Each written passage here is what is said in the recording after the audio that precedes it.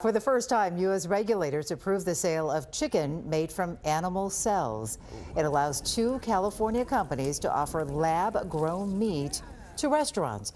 The cultivated meat is grown in steel tanks using cells that come from a living animal, a fertilized egg, or a special bank of stored cells. It feels strange, a little peculiar initially, but after a period of time, it becomes ubiquitous and boring. And that's eventually the path for cultivated meat. Okay, but don't look for it at grocery stores anytime soon. Cultivated chicken is apparently much more expensive and cannot yet be produced on the scale of traditional meats. I'm trying it. I think. Yeah? Okay. For all the other things we eat. Yeah, that's true. Watch breaking news on YouTube. Subscribe to ABC 7 Chicago Eyewitness News.